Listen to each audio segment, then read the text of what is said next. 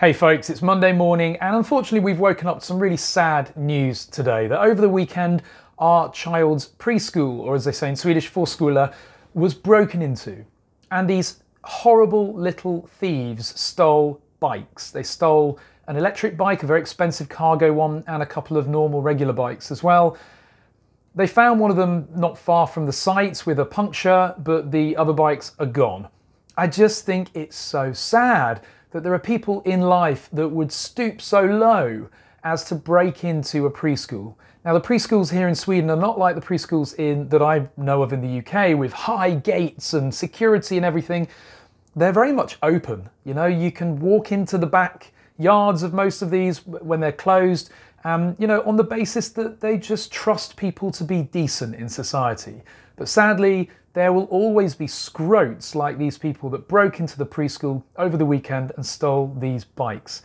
But this highlights a big gap in Swedish society here. Love it or hate it, CCTV protects you. It protects me, it protects our property. And all over the UK, you've got CCTV in city centres, around properties and everywhere, on the basis that when bikes are stolen, you know, you might have CCTV on the site capturing these people taking it wearing balaclavas perhaps or disguises. But the reality is that once they leave the premise and they're on the, you know, on the run, they dump those disguises and then they're captured on CCTV further down the line. So even if they're not captured at the scene, you know, you can identify them later on via CCTV, and that's quite a successful tactic. In Sweden, however, CCTV in public is not allowed. So you very rarely see security cameras on any buildings or any corporate retail premise or a school.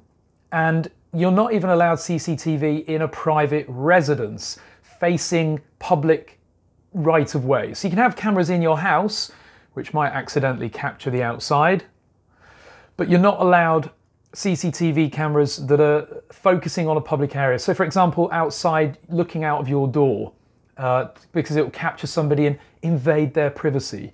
Now people often moan about Sweden being a nanny state, and I defend that view. I don't think that is the case, except for this point. I think, you know, I really think that for the protection of people, the public, you know, if I went out on a Saturday night and I'm beaten up in a high street in the UK, I know that it's been captured on CCTV, and I know that people are watching that CCTV live and they're already dispatching people, police, security, to go and apprehend the people that have just beaten me up.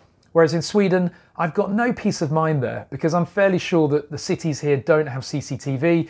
In fact, even the police have to apply for a permit to use CCTV. And that regulation, that law was only passed in the last 12 or 24 months, I believe. It's just shocking that the most basic of security measures in a society where I think most Swedish people would endorse the idea, it's not allowed.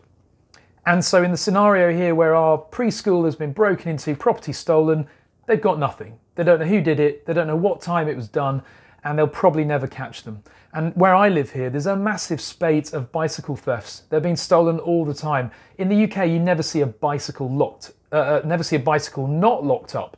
In Sweden, people just leave their bikes around because there historically wasn't a lot of crime.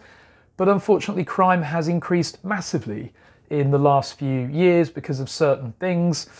And it's really sad to see that there's just no protection against it. But I'm hoping that that will change. I really hope that Sweden soon starts to embrace CCTV. You know, they've allowed the police to implement CCTV now.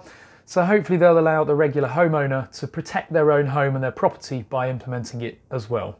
But very sad news to see this. And it's unfortunately the way that Sweden is going. Crime levels are rising here and it's very, very depressing.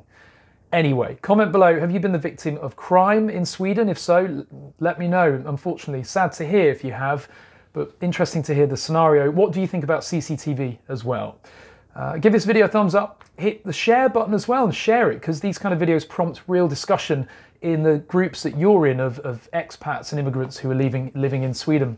And if you do enjoy this content, hit the subscribe button below. We're not far from 1,000 subscribers and I'd love to get to that milestone. So help me by sharing this video and asking your friends who are also living here to subscribe. Thanks guys.